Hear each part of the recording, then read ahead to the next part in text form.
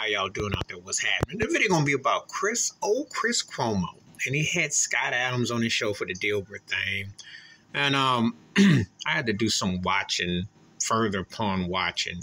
I want to give a shout out to Lisa Cabrera because she made me aware of the appearance, but then I went on because I had briefly watched Dan Abrams got a network, and so that's where Chris Cuomo went after he got demoted, after he got let go. CNN fired him. So you could say it's the AA league of networks. But anyway, I wanted to check it out more, and I wanted to do a little bit more. But what did I find?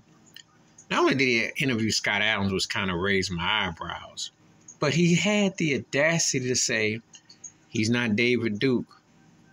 And my reaction was, nah, Scott Adams ain't David Duke because he ain't got no Klan outfit openly. And he don't rock a three-piece suit, and he ain't had no facial surgery, so, he's not. But just because you don't walk around with a lynch, with a cross, which you want lynch and burning trees and burning folks, don't mean that you anything less. If you have to pull David Duke out your hiney to say that he's not that, that's not exactly a ring endorsement of encouragement.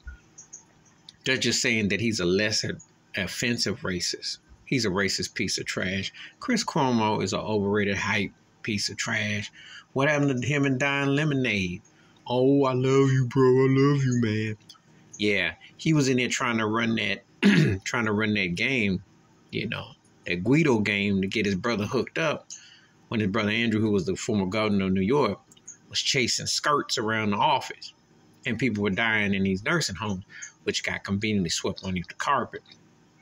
And he was known for chasing skirts himself, so it's not like you can exactly take him with credibility.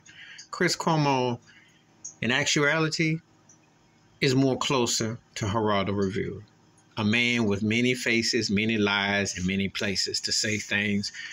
And this, when you tell a white man you're not David Duke, basically, but then what are you? Because if you got to bring that name out the hiney, that ain't exactly a lot of room that he thinks much of you.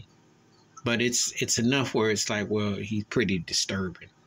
He's like, well, he's not really that kind of guy. Then what would you call him? You call African Americans a terrorist group. You tell white people to stay away from, get out of Dodge from them. What would you call that? Now, David Duke would say lynch and dissect. But it's the same rhetoric. But anyway, Chris Cuomo tripping.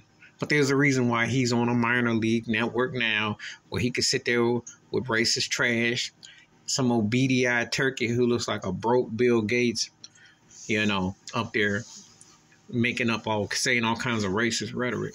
Please hit like, subscribe, welcome thoughts and comments, and I do respond. Thank you. Wash your hands, keep your mind clear, watch out for another. And somehow Chris Cuomo and Scott Adams deserve one another. Because if you got to say that he ain't David Duke, then what you trying to say, man? I'm out.